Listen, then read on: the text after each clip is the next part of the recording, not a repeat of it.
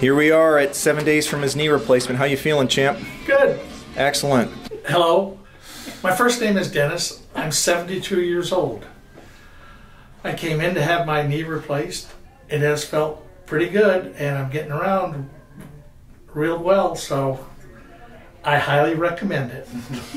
Yeah, so what are you using to walk with today? A cane, a walker? What do you got? Not using a walker, and No. you're how far out today from surgery? So a week out. A week today. Excellent. What was life like before surgery? What kind of brought you in here? I had a lot of pain on the inside of my left knee when I walked. This is a lot better when I step now. And we're only a week out? I'm only a week out. Okay, wonderful. And how long after surgery were you at home? I was home the same day after surgery. Wonderful. So I always like to ask people, having had knee pain for a long time, came to see me, decided to have surgery, what advice would you give people that are suffering from knee or hip pain and aren't sure what to do? If you have knee pain, hip pain, I'd say don't keep putting it off. The faster you get it done, the better you're going to like it.